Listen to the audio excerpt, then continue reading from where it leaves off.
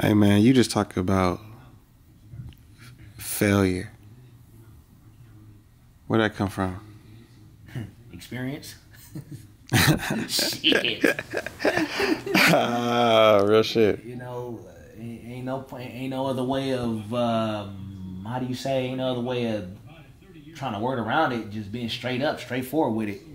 So it's just that just really amazed me how you can just really put your all into something, your last dollar, your last everything, every bit of energy you got, everything, trust, loyalty. I mean, you name it, put it all into something, and still fail at that shit.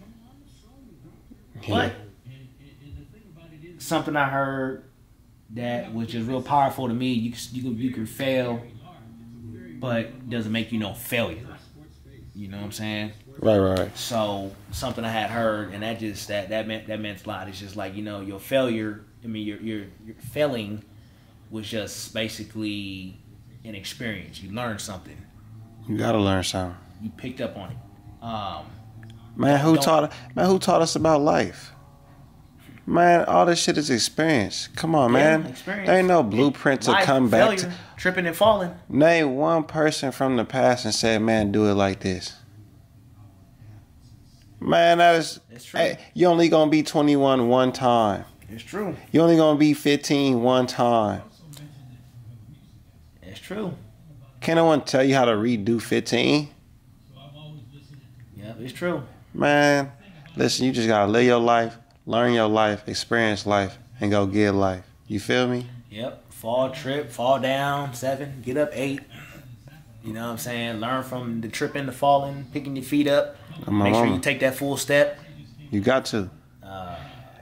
You got to jump off the porch. You got to. Hell, man, life is the biggest hitter. Man. You know what I'm saying? So, and all them failures, man, from just what you just experienced. It's just like, ugh. Hey, man. Sucks. Hey, man, who we got in the house, man? What's poppin', man? It sucks. Anyway, man, you got your boy, Ryan.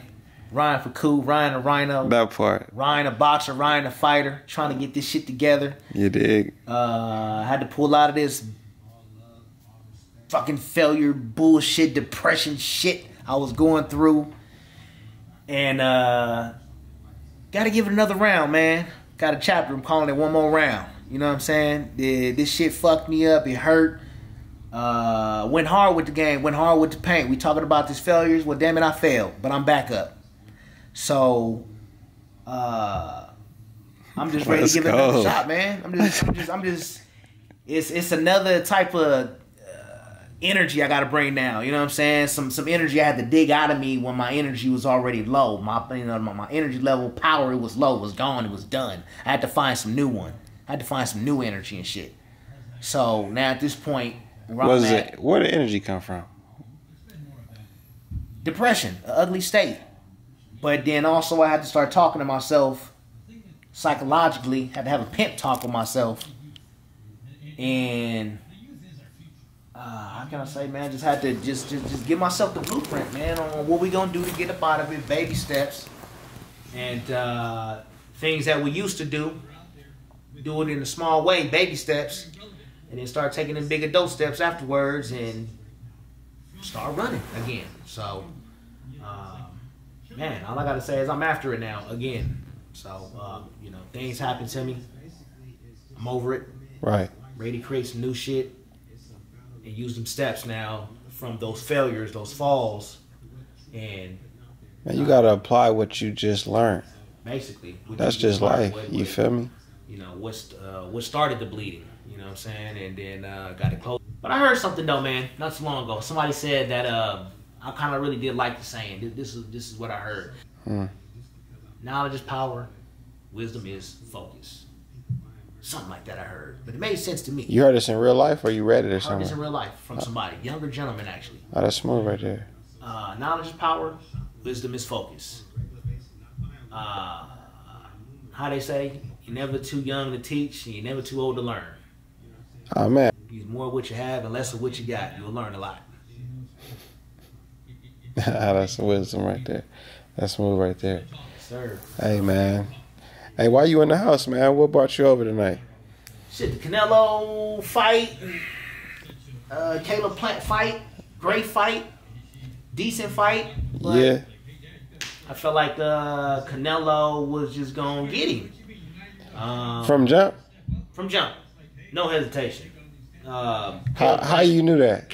Caleb Plant, good fighter, man. Nothing against him, man. He's done a lot of accomplishments, man, with his career. I think he a great fighter. Good fighter.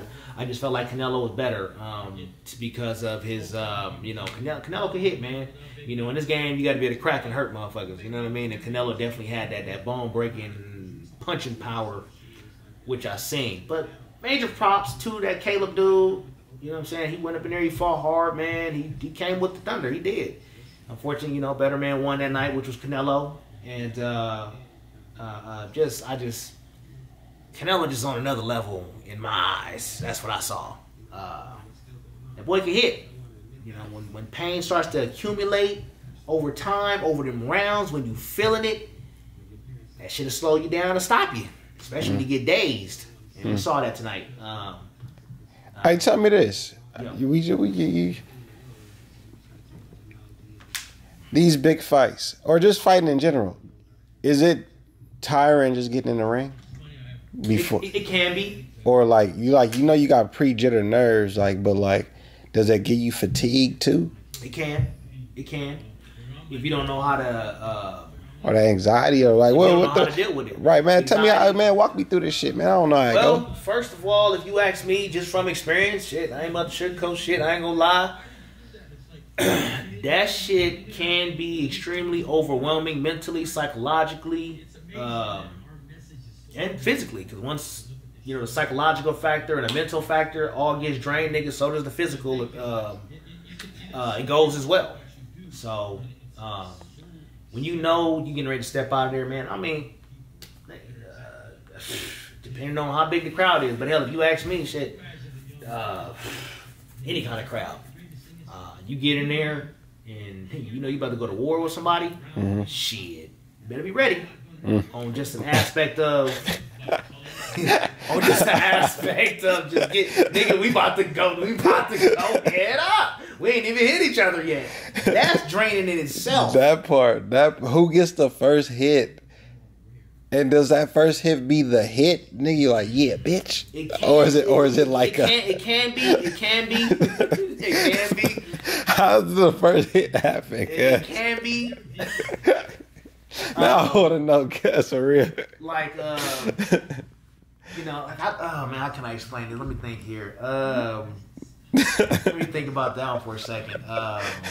Yeah, bitch. Damn, bitch got you with the first hit. It just depends on. That's why you gotta spar. That's practice. That's why you gotta spar. You gotta spar the way you. Yeah, bitch. Yeah. I'm gonna commit. That's why you gotta spar, man. Are you talking about? Who was? So look, sparring.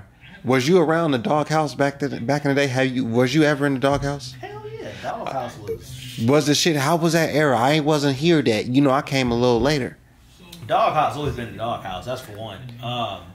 I remember when let's see. I always been in the doghouse. And what was some nigga? You was like, God damn. I gotta say that was 2010 for me, which is one that was definitely on TV. Who was in this bitch? Who was it? Oh, shit, Floyd 50 when he was cool. But the man, the dog, Mr. Floyd himself, been up in there, boy. Woo, when he in there and it's his time, you better be ready. And shit, like we was talking about, man. That crowd. Mention that crowd. How that crowd could be energy draining. Shit, when I was around all that shit, I just felt the energy, the drainage of it, and I was trying to get away from it because I wasn't ready for it. Mm. But that day,